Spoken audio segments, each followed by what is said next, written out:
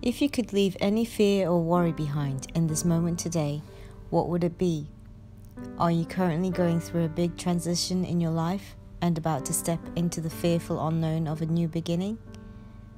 When we end up being burdened by our own worries and fears, it can weigh down on us. But Jesus says to those who come to him, all who are weary and burdened, that he will give you rest. His gift of peace comes from his gentle and humble heart, and you will find rest for your souls.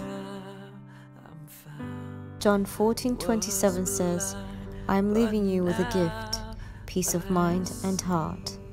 And the peace I give is a gift the world cannot give. So don't be troubled or afraid. And grace my fears relieved.